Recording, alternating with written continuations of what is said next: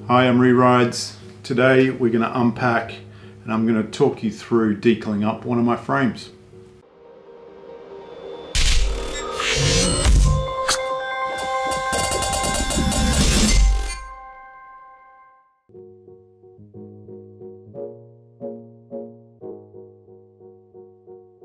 So this one is a 1998 Diamond Back Venom.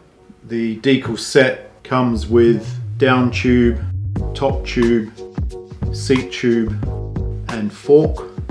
It also has handlebar decal as well. I've currently got here the frame and fork, as you can see, which has the down tube decal, top tube decal and the fork both sides, as well as seat tube decal. I've also got on this frame the little designed in the USA decal.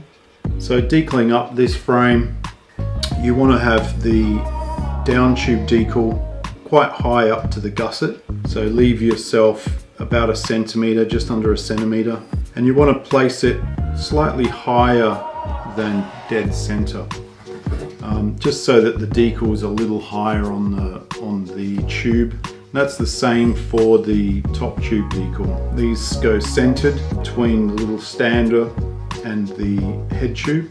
And again, just try and keep them a little tiny bit higher than dead center. And you have same decals on both sides for those. So you've got two top tube decals and two down tube decals. They're not one piece. The order for the seat tube decals are the triangular chromoly down tube decal goes at the top, and the designed in the USA decal goes at the bottom, just above the brake cable boss.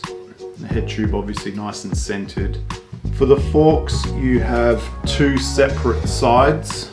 These are mirrors of each other, where the V sits to the front of the fork. So when you lay these down, you want to come just down to the top of the dropout here. If you go too high, you're going to hit the curve and it's not going to work. If you go too low, you're going to hit the actual dropout with the decal.